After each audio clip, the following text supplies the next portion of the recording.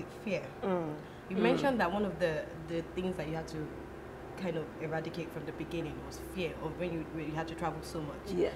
Let's talk about fear. I feel like fear is something that we as Christians, in our Jesus experience, is something that we have to deal with a lot. Yes. How do we deal with this fear situation? Okay, so the first thing, what I'm learning and what I've learned is, it's not a once in a lifetime dealing with. You don't wake up and you've dealt with fear and that's it. It will always come knocking back in different situations, depending on the circumstances. I think for me, the roots of it is understanding the love of God and understanding how much God loves you. So you get an instruction from God or you feel led to do something, but you're afraid. But if you know that the person that has asked you to do the thing is so in love with you, as in is absolutely madly in, I mean, would you ask your son to do something that would destroy him? You would never think of it. So if you ask him to do something, you know, you've already thought about all the different everything he needs. Yes, you will have his back 100%, and you know that it's not going to destroy him. So when what I try and do anytime I'm afraid, like this one, I said, God, before I took this position, I spoke to you. So you would have known that it would involve this much flying. Exactly. So God, give me peace, help me on, those sort of things. And I think that's why it really helps to try and align with God in terms of His will as much as you can. Yeah. Because there's a confidence that comes when you know that what I'm doing, I didn't just wake up and think it up. In accordance to God's will. Yes, So of course I have to ask, aligning yourself with God's will. Right. How does that want to work? Wow.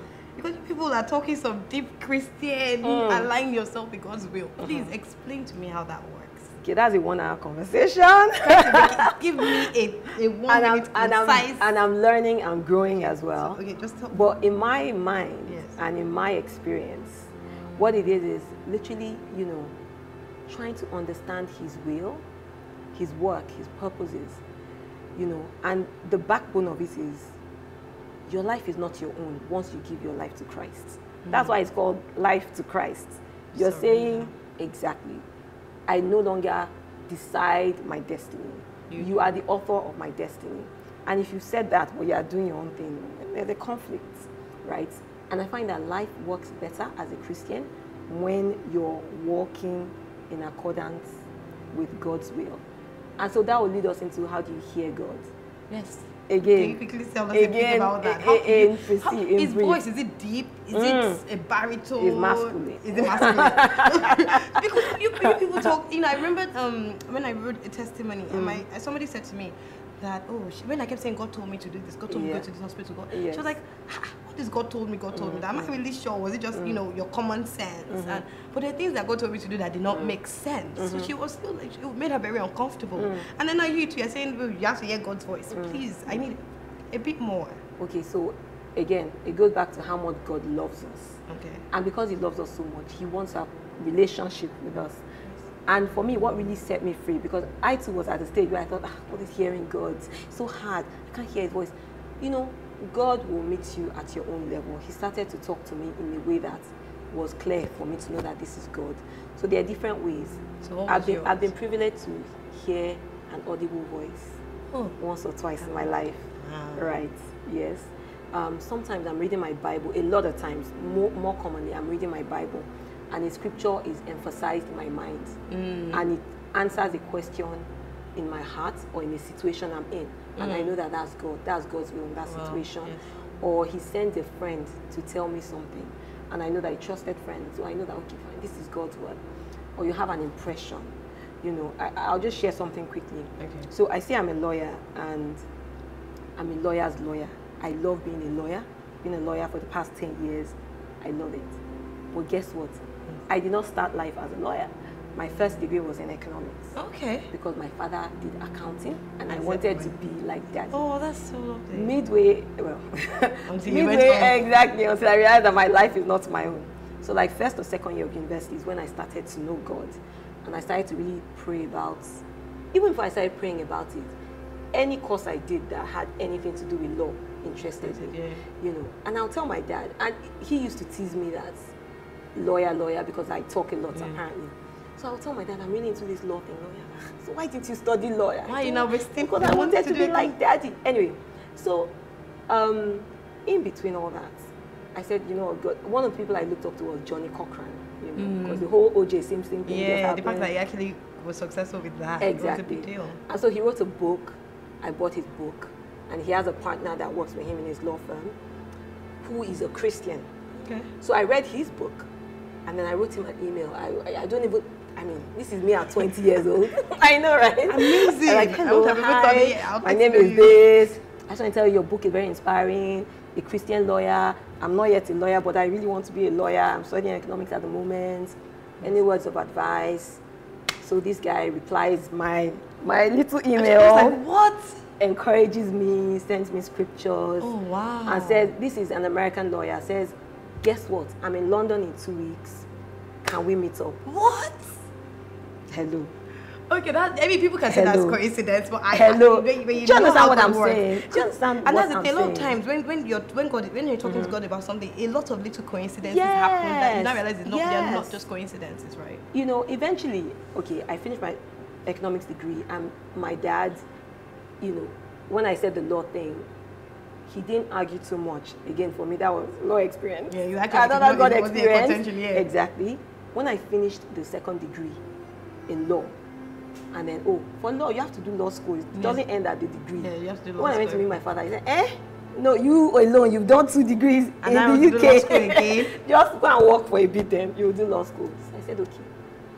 Someone called me and said, they're doing scholarships in College of Law in London. Oh, wow. Apply.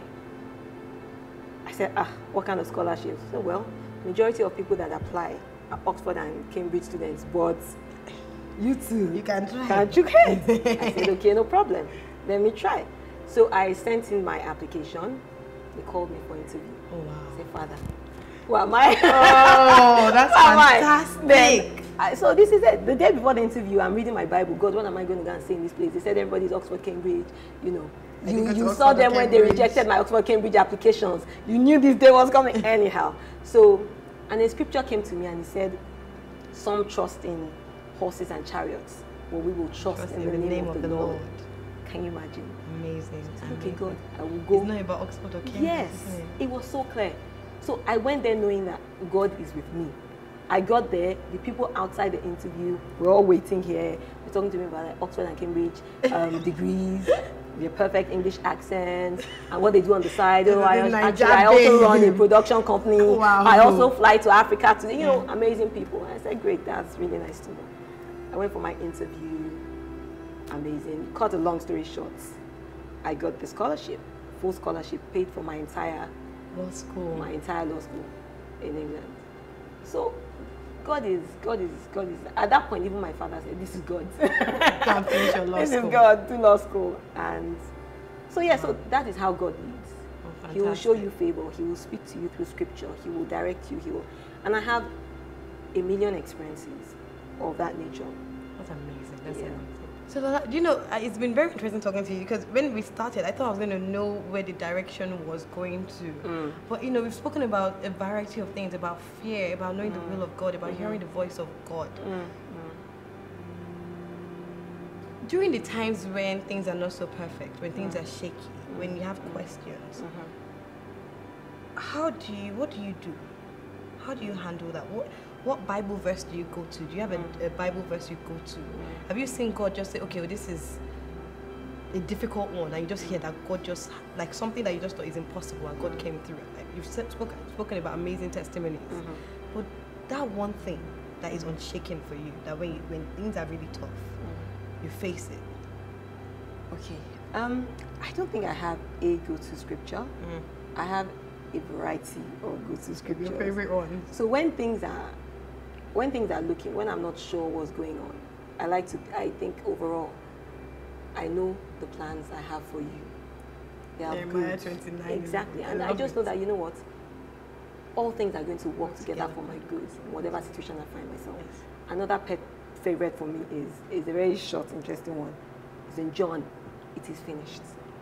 No matter what it is, because Christ took it all, right? That's it. And you know, that one came to me one day. It was one of the audible voices I've heard. Oh, wow. Right? And I wrote down a lot of things on my heart. And as I dropped my pen, I heard, it is finished. And God was saying to me, you think you have issues, but They're Christ all has finished. died. Exactly, Christ has died. So if you can show me any issue that Christ has not taking died care for, of, then you know you have issue. But before then, just remember that whatever it is finished. And so, like, my really close friends call me, it is finished. And everything it is finished, because at the end of the day, no matter what I'm going through, as a Christian, I remember that it is finished. It is finished. That's so fantastic. That's I wish we had more time to talk. The time goes so quickly. I've been so blessed. I've been so blessed. Thank you. The prayer that we have is that somebody would watch this and know that, you know, God has your back in the little things and the big things. It will take you and it will control every situation. So that's been an amazing lesson to learn, and I'm just so grateful for your time. Thank you. I hope we'll have another time to have a longer conversation. I hope so too. Hopefully, but thank you. And again, that the Christian life is an exciting one. It is, right? It doesn't have to be boring. It's an exciting one. Look It's like at you, a movie. beautiful lady, nice clothes, everything. You're talking about Christ. It's like a movie. Yes. There are things I'm doing this year. Last year I didn't know how You couldn't even do. Yes. You didn't even imagine. I didn't. You mentioned I'm having a children's book that you wrote. So there's so many things that Yes. we are still going to have to talk about. Yes. So thank you so much. Thank you for sharing your Jesus experience Thank you for having with me. us, and hopefully see you another time. Yay. Thank you. Thank you. Thank you so much for joining us on My Jesus Experience. I have just finished talking to Damilola Adelowo. She's a lawyer, but she's also a builder. And from talking to her, I have learned that God knows the final plans. She said how she started with an economics degree, but she ended up as a lawyer. And God gave her so many signs to confirm it. It shows me that God speaks to us. If we just listen, if we open our hearts to Him, we'll actually hear His voice. And He never lies. A verse she mentioned was that God says, I know the plans I have for you. That's from Jeremiah 29:11. The full thing says, I know the plan I have for you, declares the Lord. Plans for welfare and not for evil, to give you a future and a hope. That's the ESV version. But there's so many amazing versions of that scripture you need to check out. So whatever you're going through today, I hope that we've shown you that God loves you. I hope we've shown you that God is real in our lives. It's not just for people that you think are pastors or the best in church. It's for everyone. Everyday people talking about a very real God and sharing their Jesus experience with you. Thank you for watching My Jesus Experience. If you want to know more, you can visit the website www.mylighthouse.com.ng. You can go on our Facebook page, My Lighthouse. On Twitter and Instagram, we're at My Lighthouse NG. And on YouTube, we're at My Lighthouse TV. I hope you've been blessed by this. Thank you for watching My Jesus Experience. I hope you know that God is real and is real in your life. Have a great day. From Tito for My Lighthouse.